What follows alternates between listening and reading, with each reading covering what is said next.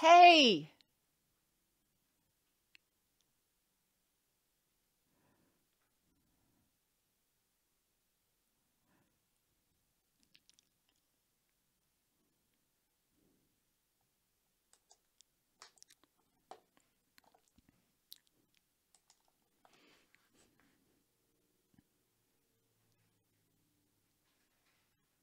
hey there, everybody, and welcome to today's presentation on 8+ benefits of mindfulness. I'm your host, Dr. Elise Snipes.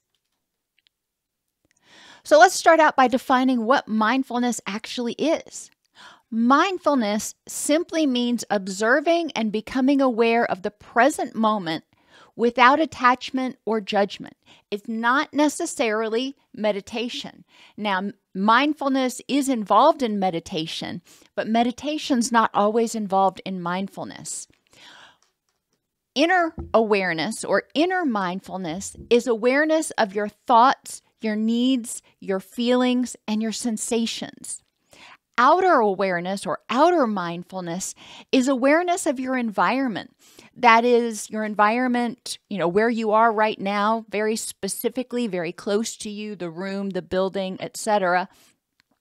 And for some people, also the community and maybe even the country where they're at, being mindful of what's going on around you. So mindfulness, again, is just a getting out of autopilot, getting out of monkey mind where you're thinking about 17 different things at once and becoming aware of the present moment. So what are the benefits of mindfulness?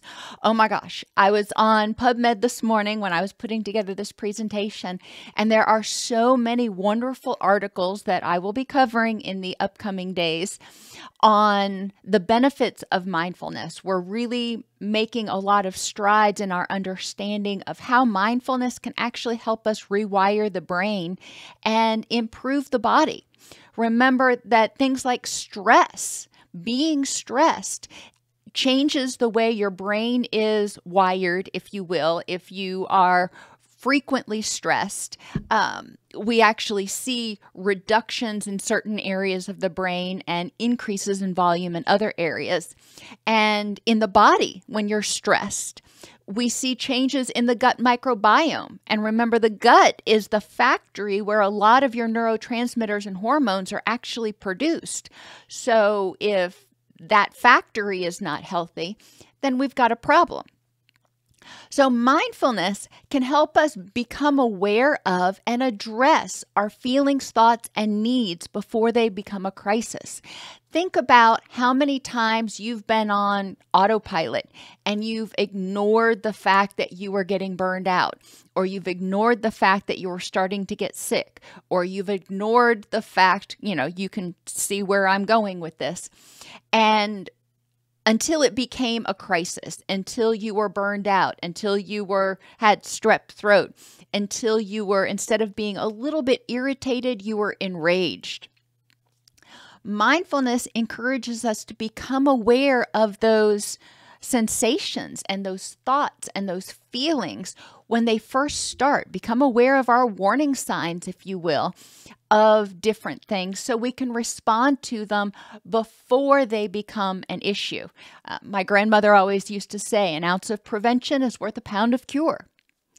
Mindfulness can help us adjust our stress schema to reduce unnecessary HPA axis activation. Now, by addressing our feelings, thoughts, and needs before they become a crisis, okay, that's great. That's super helpful at reducing unnecessary HPA axis activation. But we also have schema or shortcuts in our brain that help us predict what may be getting ready to occur. A lot of times our schema are out of date or not 100% accurate for the current context. So it's important to recognize that, and mindfulness can help us reprogram those schema. So instead of saying every time I have to get a shot, it's going to hurt, which means that every time I've got to go into the doctor to get a shot, I'm going to get stressed out. We can change that schema, hopefully with positive experiences, to say, sometimes when I get a shot, it hurts, for example. And so that therefore the event of getting a shot does not automatically trigger the HPA axis. Related fallout. When your HPA axis or your stress response system is regularly triggered, remember I said it alters the way the structure of the brain, it alters your gut microbiome. It also impacts your sleep. When you're stressed out, you don't sleep as well.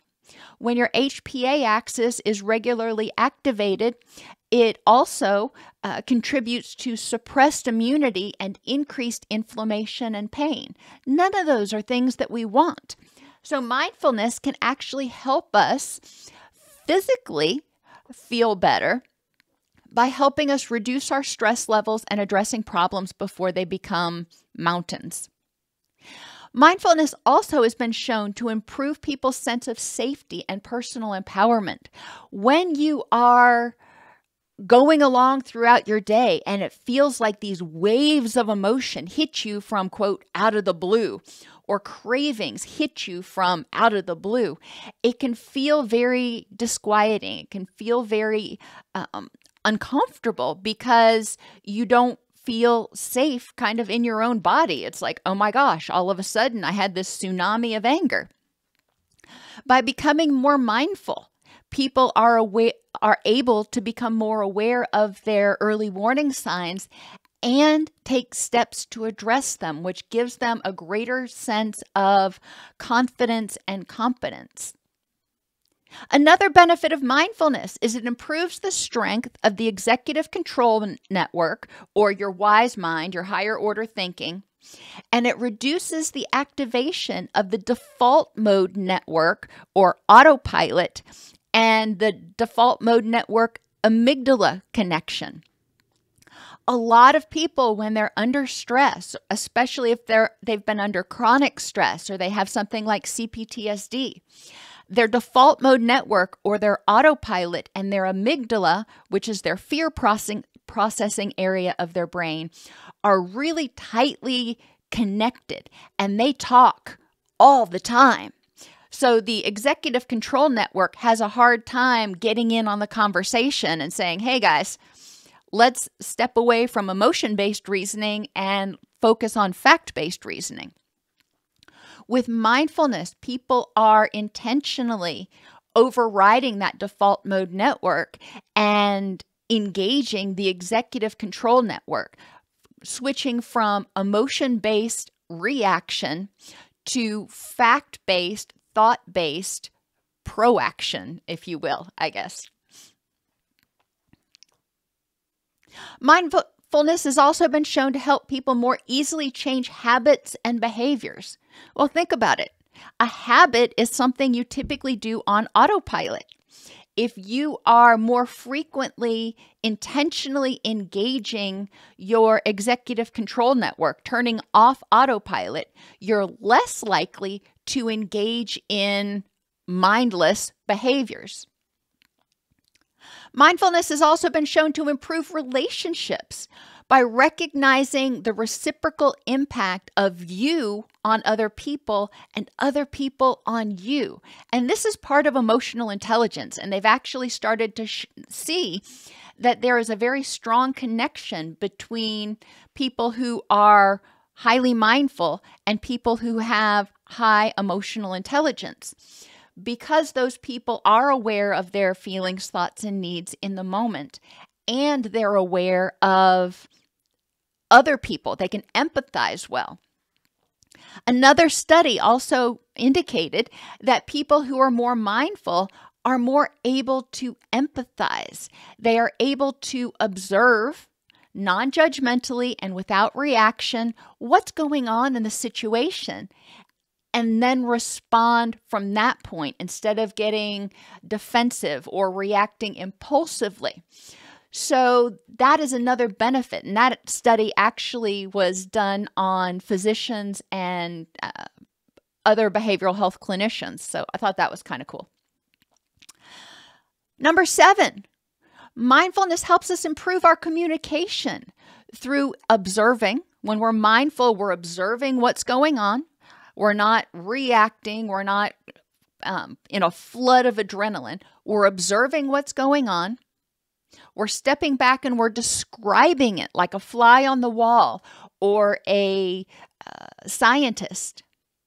And we're being non-reactive. We are non-judgmentally accepting the present moment as it is. It is what it is. And finally, mindfulness has been shown to help people prevent relapse. And this is not just addiction. This is relapse into any other behavior that you've changed. It's preventing relapse into anxiety, to depression. So there's a lot of benefits that we're finding. And two strategies that have used mindfulness to help people prevent relapse or prevent recurrences of mental illnesses include mindfulness-based relapse prevention and mindfulness-oriented recovery enhancement, or MORE. So we'll be talking more about those strategies in the upcoming days and weeks. But I think it's really important to recognize that mindfulness-based interventions are being used more and more in mental health as well as physical health. There are many articles out there on the ways in which mindfulness is beneficial in helping people reduce pain and deal with cancer. But those kind of are things that we talked about here, helping people reduce their stress and focus on the present moment can be extremely liberating for a lot of people that are struggling with issues like chronic depression, chronic pain, etc. If the videos on this channel have been helpful for you, please support us in our mission to make high-quality practical content available to everybody. Donate at DocSnipes.com/donate. Join the channel at DocSnipes.com/join, or purchase a thanks on any video you particularly like. Mindfulness means simply becoming non-judgmentally aware of your feelings, thoughts, and needs, and the environment in the present moment, looking around. And Wednesday, we're actually going to talk about contextual mindfulness and contextual cognitive behavioral therapy, but I'm getting ahead of myself. Mindfulness provides information that can help you use your energy to more purposefully work toward your rich and meaningful life as you define it. It encourages you to stop, get off autopilot and say, what is the best way to use my energy to work towards those things that are important and let go of those things that just aren't worth my energy. Upcoming videos in this week and in upcoming weeks will provide activities to help you become more mindful and discuss those current research studies.